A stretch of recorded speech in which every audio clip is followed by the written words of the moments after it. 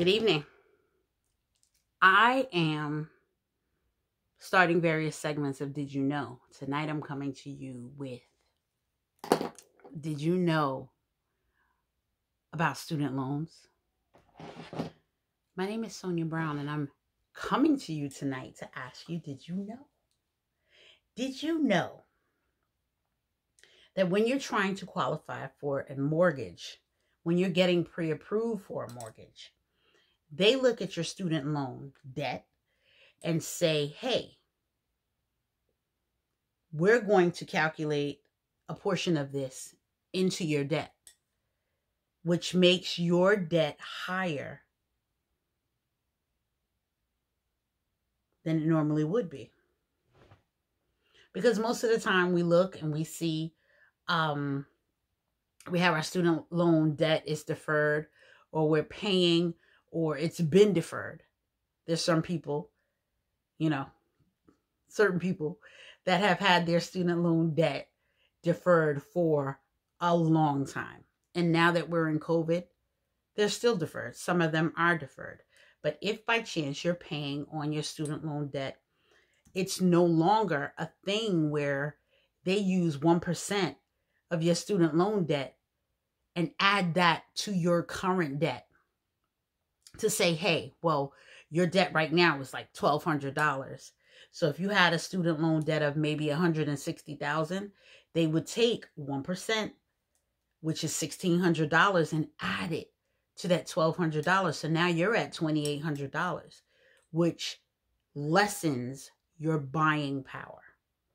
So what I'm here to tell you tonight is now they're only using the payment. And when I say that is if you are with Aunt Sally, that's who I know her as, but you might know her as Navient. If you're with Navient and you have called or you have set up an IBR or whatever, one of the programs that they have available for you, or if you're making straight payments, you can tell your mortgage lender, hey, I'm only paying XYZ. I'm only paying $160 a month. And they'll take that $160 and they'll add it to your debt. Now, $160 added to your debt is a whole lot better than $1,600, right? Yay us. Then now you have to look at FedLoan. FedLoan is deferred because of the current situation of the world with COVID and everything that's going on. They're deferred until May 2022. So in that particular case, they're going to take 0.5%.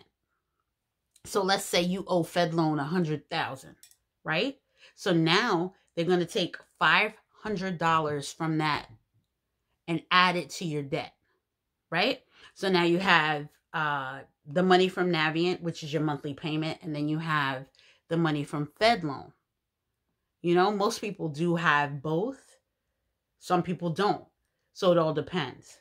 But that would be the case. So it would be 0.5% on all the loans that you have a zero payment for, or they would take the monthly payment from whatever loans that you're paying monthly and add that to your debt. Did you know that? I just wanted to know if you knew. I found out, not today, but I found out. So I figured I'd share it with you so you'll know, because you need to know before you go, right? My name is Sonia Brown and I'm with United Real Estate. And it was good talking to you tonight. And I'll be talking to you again next week to find out if you knew something else with a new Did You Know? Enjoy your evening.